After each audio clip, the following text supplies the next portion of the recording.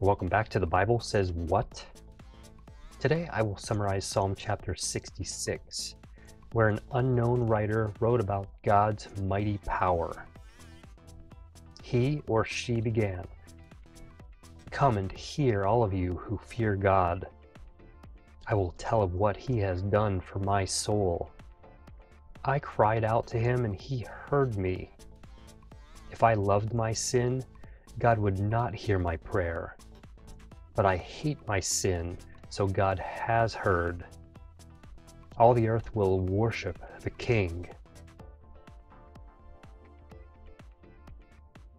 The author continued, "The Lord stopped the Jordan River from flowing. His people walked through on dry ground. The Lord parted the Red Sea. Again, his people walked through on dry ground. God rules over the nations, and he will reign forever. God will not allow our foot to slip. In this life, God has tried us and refined us like silver in a fire. God brought an oppressive burden onto us, but he will bring us safely home to live with him forever. Blessed is the Lord who has done great things for us."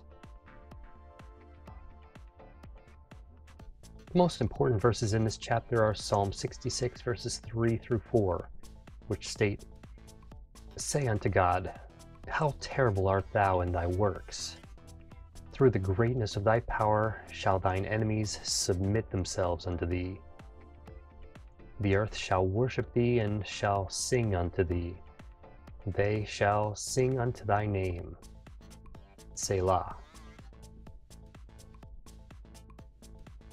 The thing I think the Lord wants us to understand after reading this chapter is that he rules over all the nations, but he has a special kind of relationship with his children.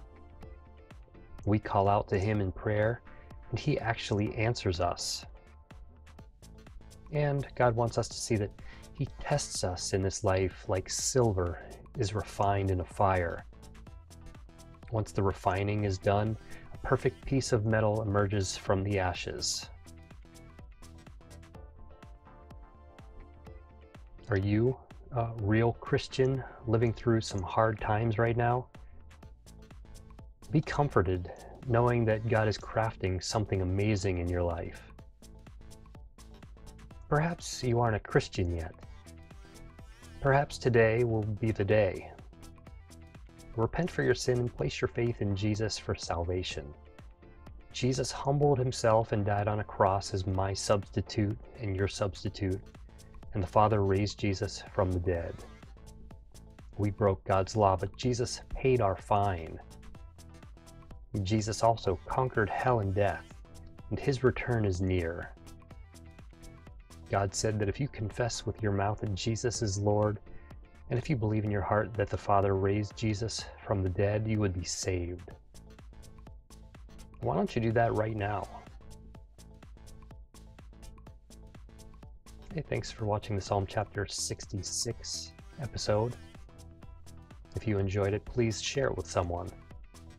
If you want to join me on this long video journey, feel free to subscribe to the channel. See you next time.